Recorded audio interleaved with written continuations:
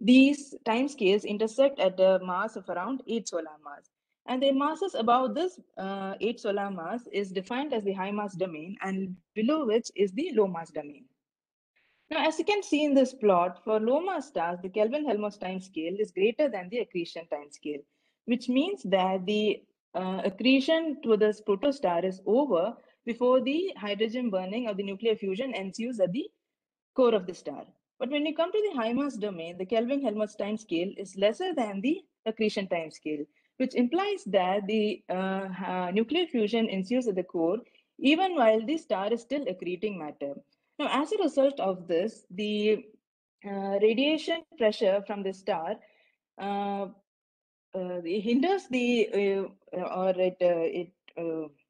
hinders the infalling matter onto the central star, and this poses a limit on the maximum mass a star can attain. Now we can try to look if this problem can be addressed by introducing or by considering larger accretion rates. For example, in this plot, if we consider a larger mass accretion rate of the order of 10 to minus 4 solar mass per year, which is this red line here, we see that the Kelvin-Helmholtz timescale and the accretion timescale, they intersect at around just above 10 solar mass. And even a higher accretion rate of 10 to minus 3 solar mass per year, these lines intersect at around 20 solar mass. So as it can be seen, the radiation pressure problem pertains even if we consider high accretion rate. Now, the other problem we discussed is the fragmentation problem. Now, this is related to the large size scales in which the massive stars form. As we know, the massive stars form in very large clumps. But theoretically, any density fluctuations within these massive clumps would lead to a cascading fragmentation, which would render these smaller clumps unable to form massive stars.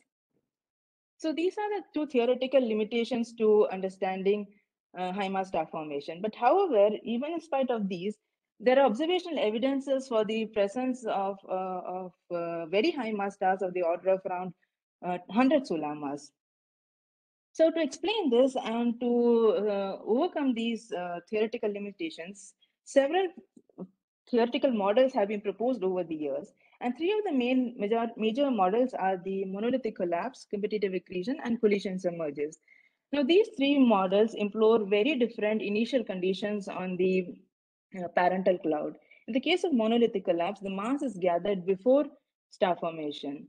And this model is essentially a scaled up version of low mass star formation, where the protostar accretes matter from the envelope through a circumstellar disk at a larger accretion rate of the order of around 10 to minus 3 solar mass per year.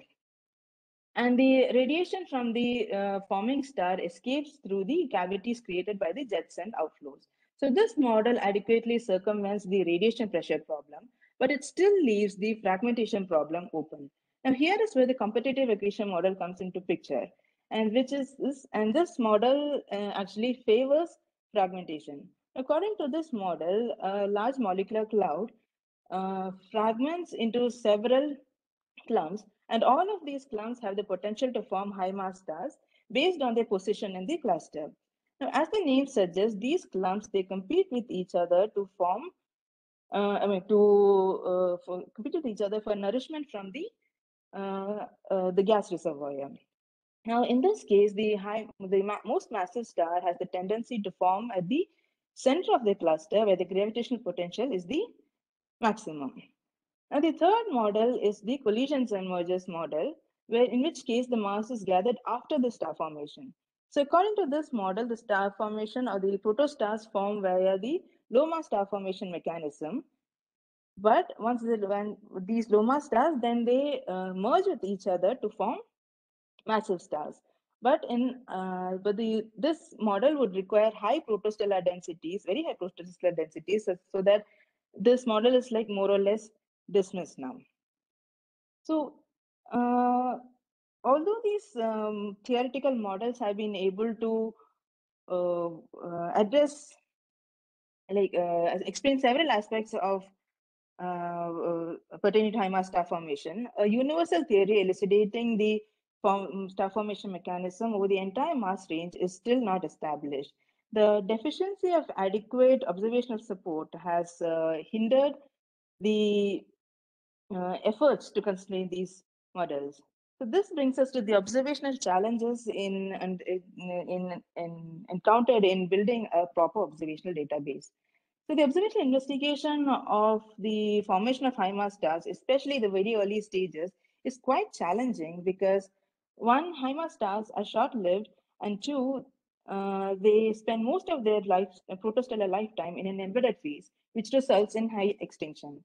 And owing to the short lifespans of these massive stars, they are rare in comparison to the low mass counterparts. And as a consequence of this rarity, the statistical distribution of high mass stars places them at very large distances from the sun of the order of a few kiloparsec.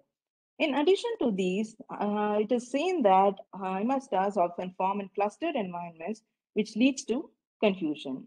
Now, this and the large distances of the high mass stars would call for high angular resolution observations to understand the intricacies involved in their formation. Despite these, recent years have seen growing evidence for star and cluster formation triggered by cloud-flow collision. Now, it is also proposed as a viable mechanism for the formation of high mass stars. So let us look at the theoretical aspects of the cloud-flow collision event. So these authors carried out the hydrodynamic simulation for a simple cloud collision event, and the schematic of which is shown here. So when two clouds collide, a compressed layer is formed at the interface of these two clouds, and this shock compressed layer is highly dense and it becomes the birth size of self-gravitating cores. So this is just the basic understanding of cloud collision. Now, plugging in the magnetic field information, the InnoInfoca in 2013 carried out the magnetohydrodynamic simulations. And according to this model, the supersonic collisions between the clouds would boost the magnetic field strength and the gas density in the shock compressed layer. Now, the shock compressed layer then collapses into dense filaments where the magnetic field is amplified in the direction perpendicular to the filament. Now, from these theoretical aspects of cloud-cloud collision, certain observational signatures have been used to identify the cloud-cloud collision candidates. So these are the three major observational signatures. First one is the complementary distributions with displacement, which basically means that the spatial distribution of the colliding clouds will be complementary to each other. So morphologically, we'll be able to see an arc-like structure in the collision, cloud-cloud collision candidates. And the kinematic signature, the second one is the kinematic signature, wherein we see the presence of a bridging feature. Like here in this plot, if you see, there is a bridging feature with an intermediate velocity between the two clouds. So this bridging feature arises from the shock compressed layer. And the next feature is finally we'll see a U-shaped morphology in the final phase of the collision. Now, from a recent review by Foucault et al. In 2020, it was found that only a little more than 50 cloud-cloud collision candidates have been detected where the collision events triggers the formation of one or more high mass stars or a massive cluster. So in my work, so I'll come to the work which I did for my last work which I did for PhD. So in this work, I started off by looking at a Planck Galactic Cold Clump G133.50, which is also associated with a young protocluster. So from literature, we found that it is a cluster of YSOs, and we see there's an interesting morphology for this complex G133, and it prompted us to look into the cloud collision aspect of this source. So for this, we made use of the 12 CO and 13 CO line observations from the archives of the Purple Mount Observatory. So what we did was we constructed the integrated intensity maps or the moment zero maps for these lines at 3 different velocity ranges. So the first one here is in the first velocity range, we see that the cloud complex has an elongated morphology. And in the third velocity range, it has like a boomerang-like structure with a cavity opening towards the northeast. Now, if you see the intermediate velocity range, it has a very interesting morphology that it has like an arc-like structure, and which is similar to the an arc-like structure which we see in the shock compressed layers according to the theoretical models. So to yeah, now at this yeah, so to wait a minute, yeah. So what we did was we extracted the spectra of these this cloud complex at these three velocity ranges, like it samples these three velocity ranges, and as can be seen, the spectra extracted towards this velocity range peaks at around 16 minus 16.9 kilometer per second, and for this cloud it has a single peak at around minus 14.1 kilometer per second. And interestingly, in the intermediate velocity range, we see contribution from both the velocity components. So now, so this actually gives a morphological resemblance to a cloud collision scenario where we see two different cloud components, where one has an elongated morphology, which we call as G133A, and the other which has a cavity morphology, which we call as G133B. So now, before we look into the kinematic signatures of the cloud collision in this cloud complex, we first need to see if these clouds are gravitationally bound or not. So for this, we calculated the total mass of the cloud from the 12 CO and 13 CO maps by constructing the excitation temperature map and the hydrogen column density map, following the method described by these authors. And the total mass of the entire cloud complex was found to be 2.6 into 10 raised to 3 solar mass. And we also calculated the virial mass using this equation, which is found to be 5.8 into 10 raised to 3 solar mass. And as is quite evident, the virial mass is greater than the total mass of the clouds, which implies that these two clouds are not gravitationally bound. So these are like two independent entities which are physically close together.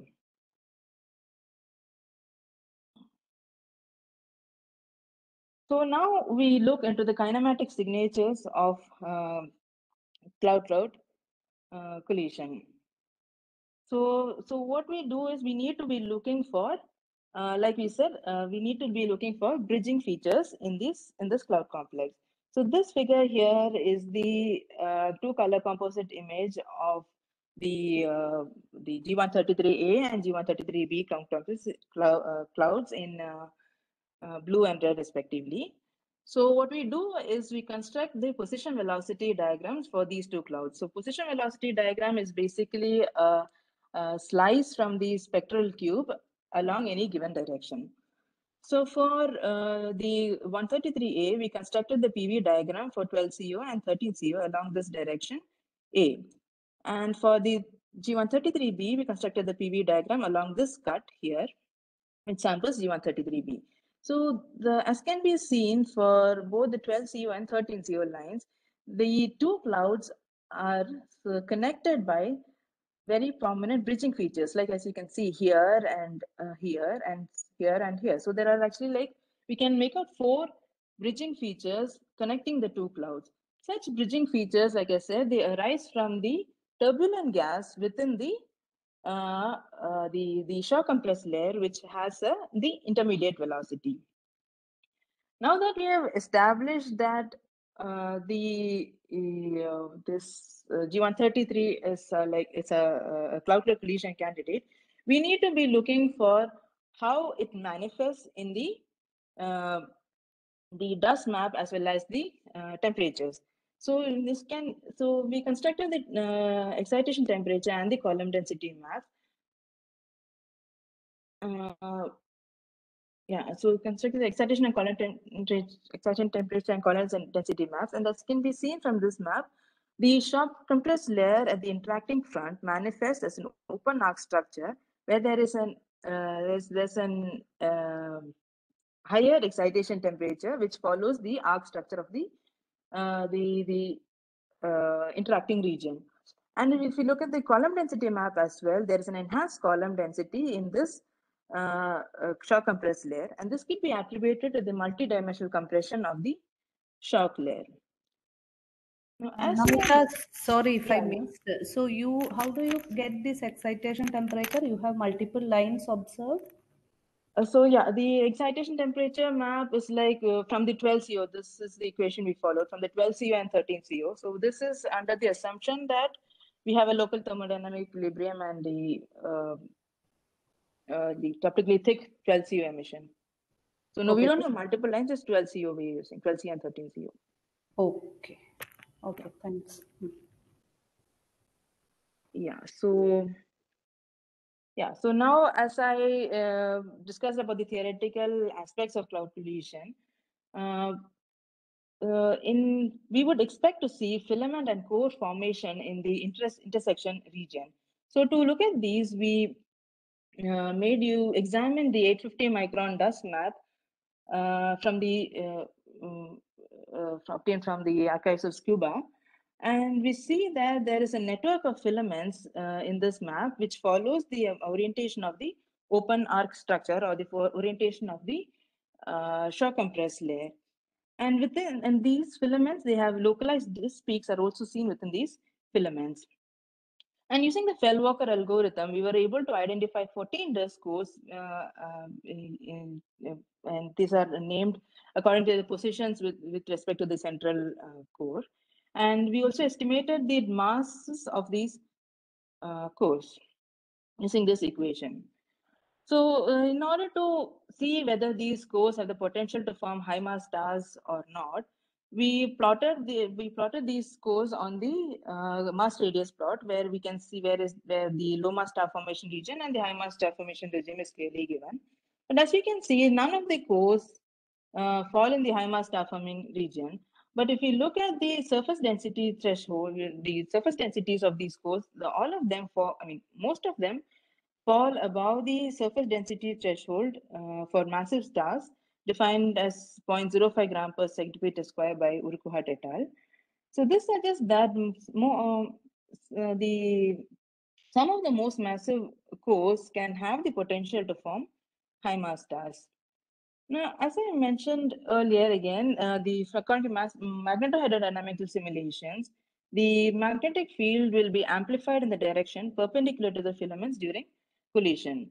So to get the orientation of the mean orientation of the magnetic field, you made use of the Planck polarization data, and the mean orientation was the magnetic field orientation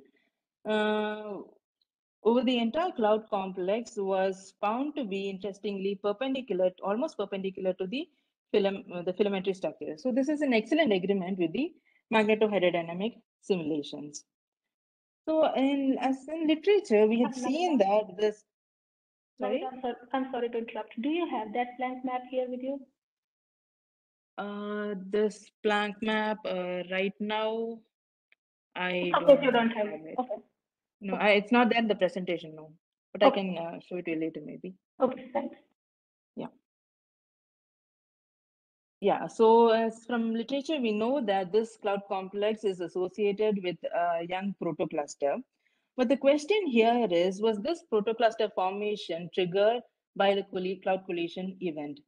So to answer this, we inspect the distribution of the YSOs in this region using the data retrieved from the mid-infrared all-wise catalog. So over the entire cloud complex.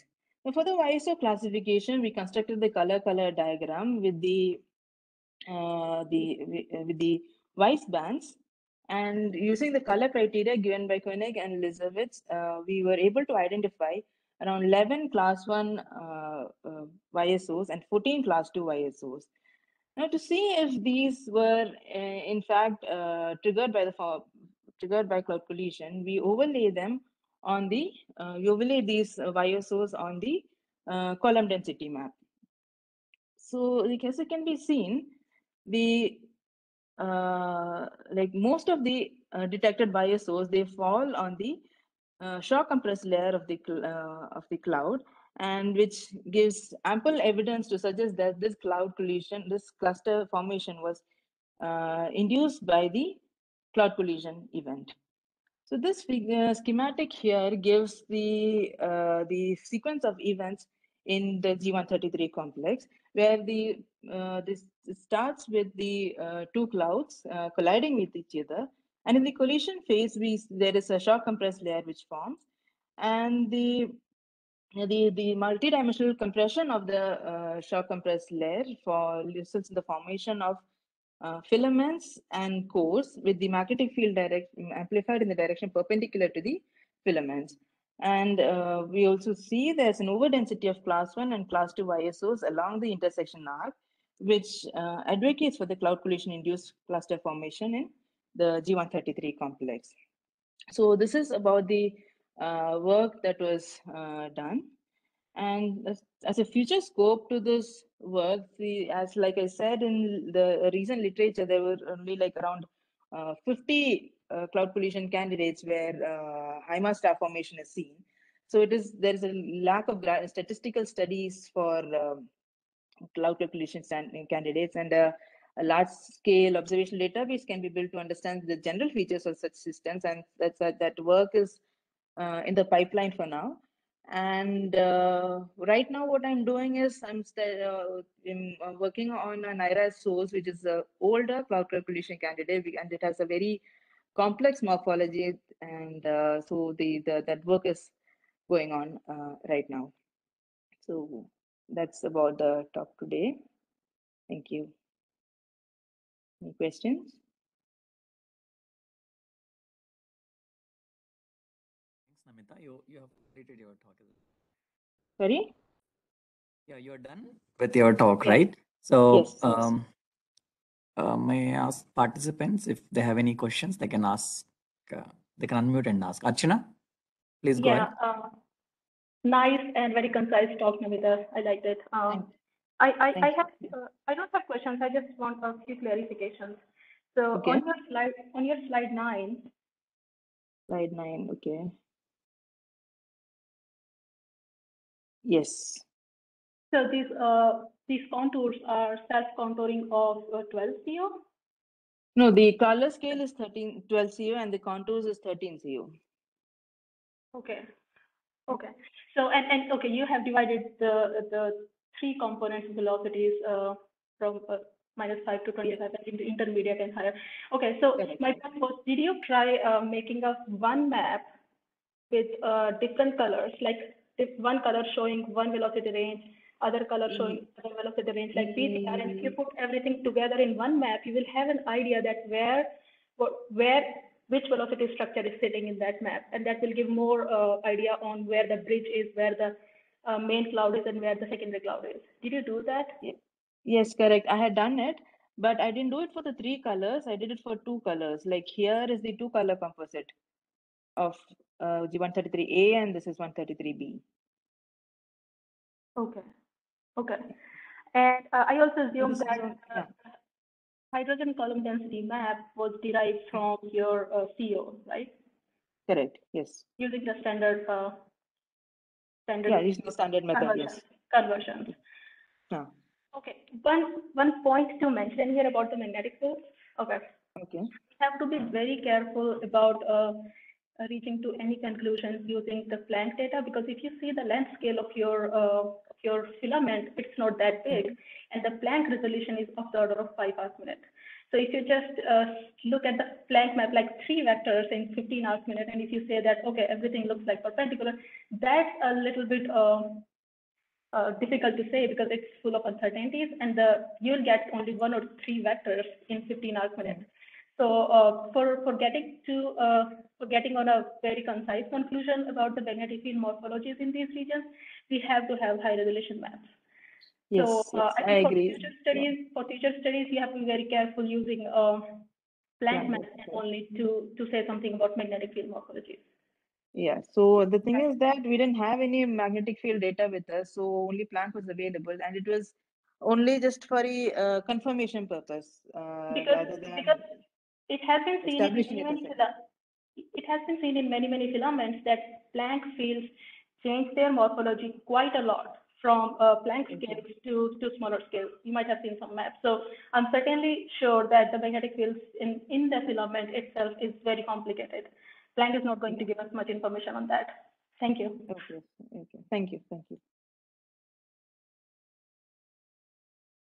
Naina, can you please go ahead? Yes, nice talk, Namitha.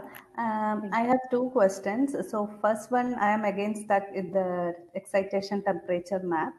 So you mentioned that you derive it from 13 CO and 12 CO.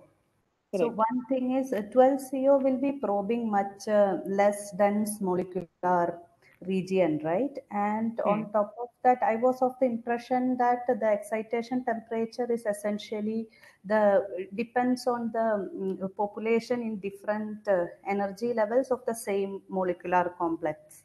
So I'm just trying to understand how these two different species you are using to get the excitation temperature.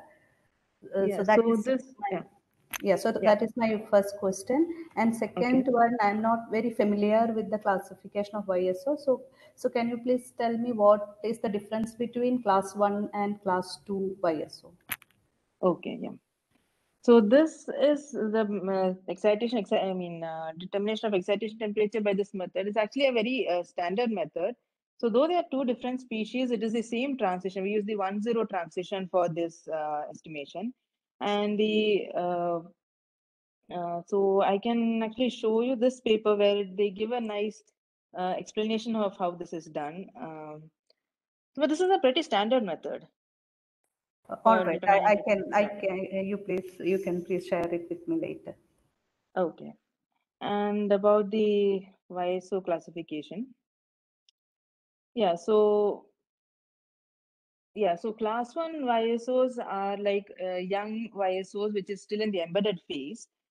And class 2 YSOs are which has the envelope has more or less gone, and only the circumstellar disk remains. These are called that is the class 2 YSOs. Okay. All right. So you so are it can be done with connecting this. yeah, the classification can be done with NIR data as well. But Okay. this we have used mid-infrared data. Okay. Thank you. You were asking something else also? No, I was also thinking of, so you are connecting this to massive star formation predominantly based on the coincidence of YSOs at that location of the column density maps, is it? Correct. That and the dust cores which we saw, which has the potential to form high mass stars. All right. Thank you.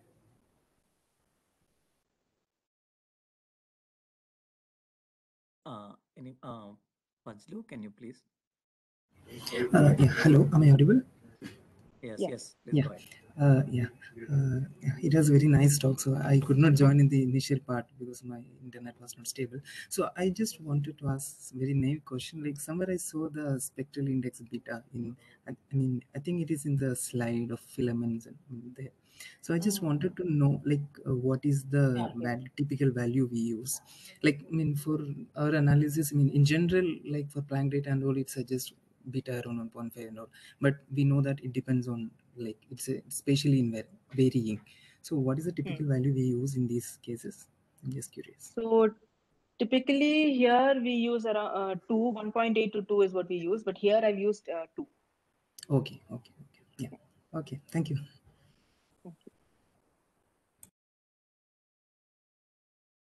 Yeah, anybody else? I see no hands raising. If anybody wants to ask questions or comments, please unmute yourself. Maybe one more quick clarification. Yeah, Archana. Yeah, please go ahead. Namitha, do you have other data sets in this region other than 12 CO and 13 CO CAT now? No, molecular line data, I couldn't find anything else. Okay. And did you try doing Gauss clump or core find like packages on C18O data, because it is good doing Fellwacker on continuum emission, but it is also worth checking these things on line emissions such as 13CO and C18O. Okay, I did not try for 13CO, and the C18O map was the signal to noise ratio was extremely poor, so I couldn't use C18O. Okay. Yeah, but 13CO I can try to use that algorithm and see what we get. Yeah, that can be what's the beam size of these emissions from PMO? That is, I think, around 38 arcsecond. It's a pretty poor resolution, but that was only available. So. Okay. Thanks. Yep. Yeah, Rajguru, please go ahead. Hi. Sorry, just a gentle question. So you mentioned about direct collapse. Why is the direct collapse is not a viable one for massive stars? Or did you say that, or I misunderstood? Yeah, that is not a viable mechanism. It's like it's not a viable mechanism because it would require very high protostellar densities, and that is not often seen. So that is why it is more or less dismissed. Theoretically, it is a viable mechanism, but practically, it is not much. That is the issue. We don't see it much often. Okay. Yeah. I vaguely remember for generally for collapses of a large amount of gas, the metallicity of the gas matters, isn't it? Or does that play a role in any of your studies? The metal content of the I've not considered the metallicity in any of the work.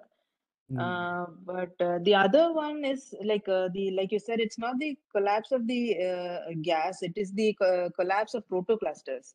It's like the protostars which merge into each other. Oh, okay. Yeah. So the protostars have to form via low mass star formation mechanism and then merge into each other to form high mass stars. All right. Okay. Yeah. Thank you. Yeah, Archana's hand is still raising. Do you want to ask more? Sorry. Okay. No, I'm sorry, that was old one. Okay, it's an old one. If anybody else, we have some time. Okay, I'll ask some general question. You showed that the morphology of these observations of the clouds, and it is very close to the theoretical predictions. Does the observations depends on the direction between the clouds and observer? Yes, it depends, but in this case, I don't think it matters because we can see a fairly good correlation between the two clouds. Yeah, it's good. It has a good correlation. For example, this cloud is in other direction. We can't able to match. Is it? Yeah, but we can see the kinematic signatures, but morphologically maybe not that much. Oh, okay. So it depends on the direction, orientation of the cloud. Yes, it does depend on the rotation as well. Yes. Okay, thank you. I see no hands raising. So let's thank Namitha for this wonderful talk. Thank you. And yeah, see you in next webinar. Thank you everyone for listening. Bye. Yeah. Bye.